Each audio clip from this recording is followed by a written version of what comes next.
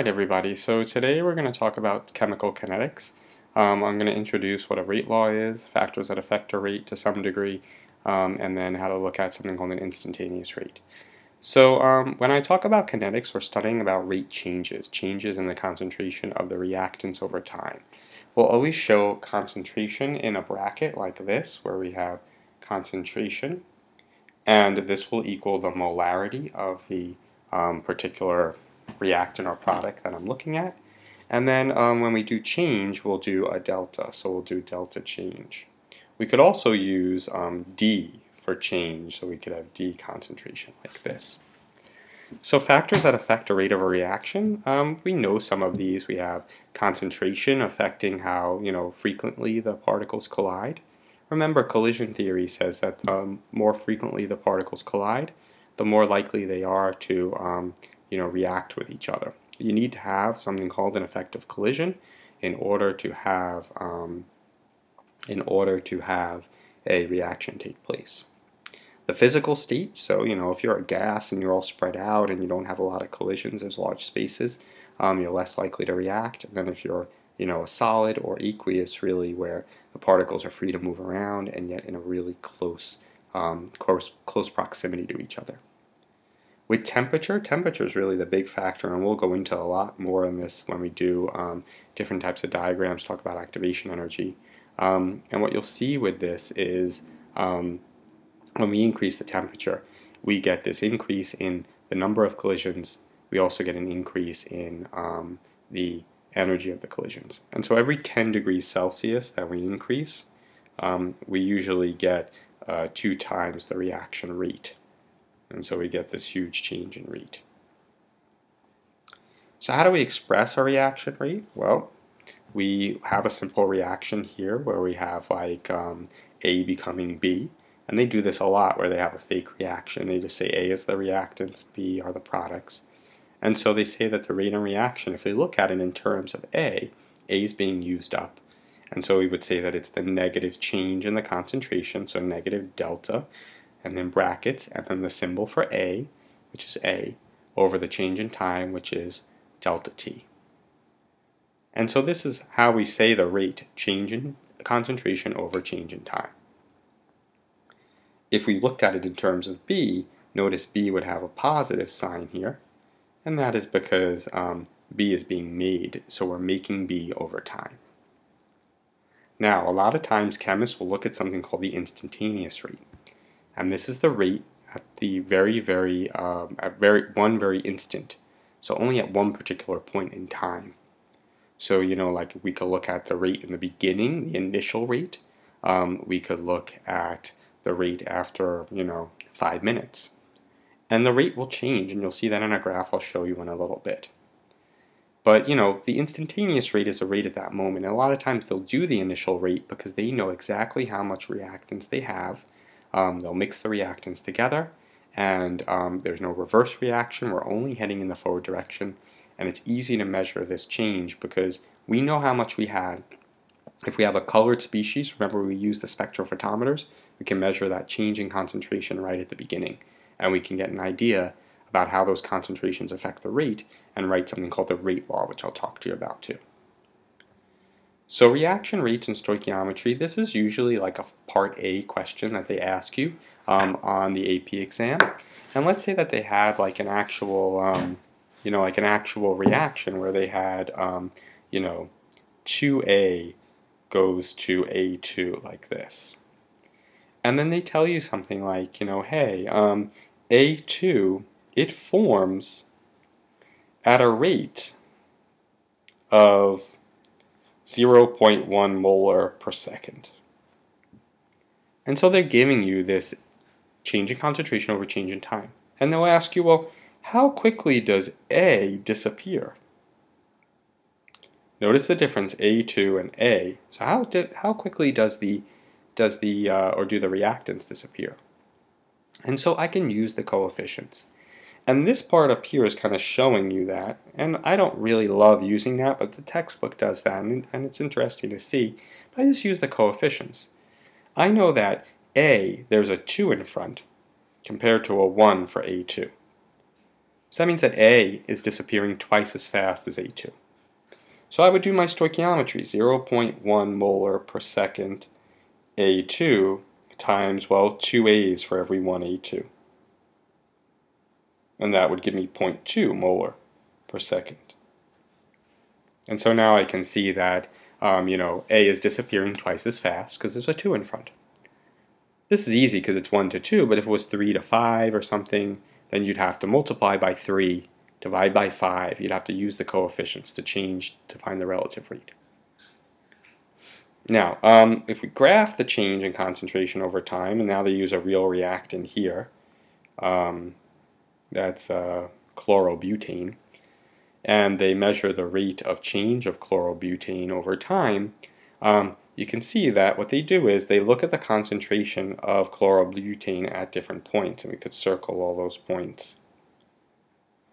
And what they can say is, well, what's the rate at, 100 seconds down here? So what's the rate at 100 seconds? And so, actually here, let's do 600 because they actually did that one, 600 seconds. So they have a point, and then they draw a line tangent to that point, and then they find the change in y over the change in x, which is the slope, at that point, and that gives them the rate.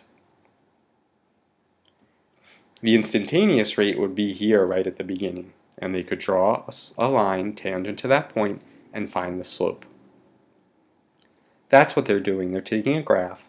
They could pick any point they want. They could take a line tangent to that point, and by doing that, they could find the rate at that particular time.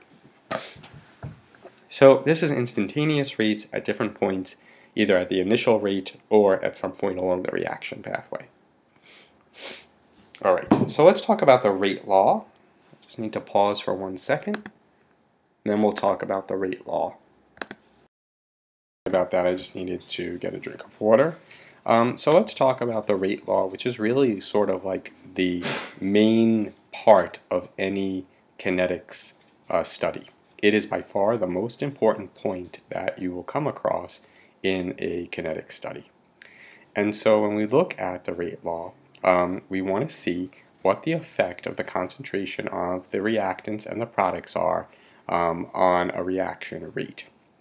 Really, what we're only going to do here is we're going to consider only the reactants. We're not going to consider the products and how they affect the rate. We only want to consider the reactants. And so a rate law, if we had this hypothetical reaction down here, when we write a rate law, at first it doesn't make much sense. We say that the rate of a reaction is equal to some constant, you've seen constants before, times the concentration of A, raised to some power called an order, which we give a letter, I usually give it M, multiplied by another concentration B, because it's the other reactant, times or raised to its order, which we say is N. And so K is the rate constant, M and N are the orders. Really, it's our job to figure out what they are. That's our real main purpose. We want to look at this, we want to find out what the rate law is, we want to discover what the exponents are, or the orders of the reaction, and from that, from using the orders of the reaction, knowing the rate, we can find the rate constant. Something important is that this can only be done experimentally. You can't just take this and say, oh, the coefficient for A is little a, so I'm going to use that number, whatever it is. You have to actually do an experiment, and so they need to give you an experimental table. If they don't, you can't do the problem. Sometimes they trick you. They'll say, how do you solve for the rate law? And they don't give you any experiment, and then you can't figure it out. So let's talk about what these orders are. The orders tell you how the concentrations affect the rate. If an order is 0, it means that the concentration of the reactant doesn't have an effect on the rate. It's weird, but it's true, and you'll see why when we do mechanisms that's the case. If an exponent is 1, meaning it's first order, what that basically means is that if you double the concentration, so I make the concentration 2 molar, I'll double the rate. If I make the concentration 4, I'll quadruple the rate. If the exponent's 2, it means that it is a double or a second order. And what second order means is that if you double the concentration, then the rate will quadruple. If you make the concentration 4 times as much, the rate will go up by 16. Importantly, M and N don't need to be identical. Sometimes they are, sometimes they're not. We always talk about each reactant separately, and we say the reaction is first order with respect to A, second order with respect to B.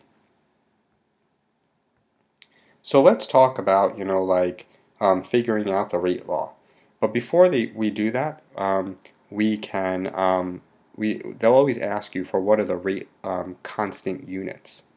And a little shortcut with this, you can actually use this. The constant units, K units, is equal to the molarity raised to 1 minus the overall order, all the orders added together, times time to the negative 1. And so this gives us the overall K units. And we'll do a problem and you'll see what that looks like. So how do we actually solve for a rate law?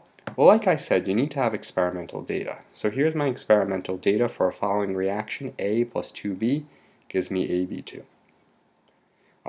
You'll be asked to solve for the rate equation, so find the orders and evaluate K.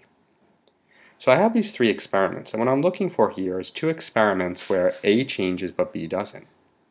And look here, if I highlight experiment 1 and experiment 2, what you can see is that A is the only thing changing here, whereas B is not. And so I can compare those two to each other. Let's compare experiment 1 and 2 by dividing them by each other.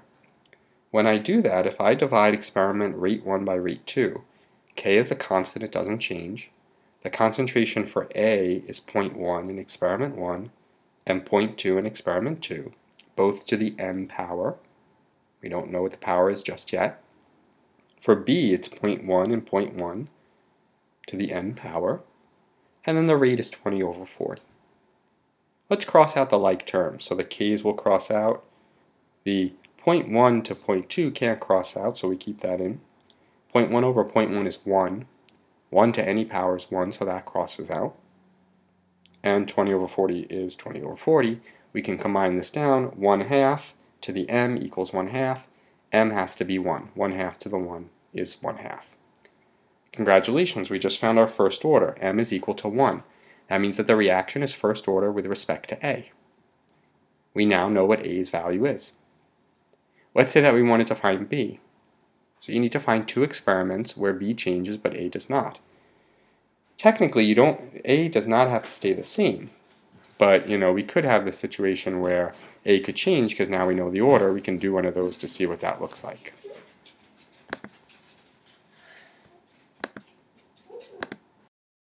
If we want to find the second order, the order for n, let's go ahead and compare 1 and 3, like I said. So experiments 1 and 3 here, so 1 and 3. So A we know is first order now. We could put in 1 instead of m, but either way it's going to cross out, they're the same. For experiment 1 and 3, B is 0.1. Emma, please.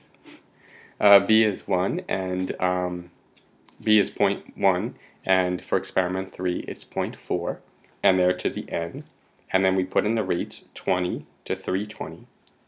So now we combine, we cross out the like terms, so the k's can cross out, the 0.1s can cross out. We have 0.1 over 0.4 to the n equals 20 over 320. 1 over 4 is 1/4 equals 20 over 320 is 1/16. When we solve, we would be squaring, so n would be 2, and so the order would be 2. So now we know the rate law, and here it is. When they ask you to write the rate law, you just put in rate equals k, you don't put in the number, a to its order is 1, or you could just put a, times brackets b squared, because it's 2. Now we can solve for the rate law. We put in the rate law, we use experiment 1, we put in the rate is 20, the concentration of A is 0.1, concentration of B is 0.1 squared times K. We solve for K and we get 20,000. So let me give you, a sample problem you can try on your own. If this was quick, which I know it was kind of fast, you can go back and you can actually go through and look at this again, see what I did. All I'm doing is comparing 2 reactions. Let's say that we had another, reaction where we had A plus B again equals C. And we do experiment 1, rate 2. Let's do experiment instead of rate. So we do experiment 1, experiment 2, experiment 3, and we do A, B, and we do the change in concentration of C over change in time. Give you the concentration of A and B. And now we have our 3 reactions. So we're going to have, let's say, 1 molar. Let me move this down here so that you have that.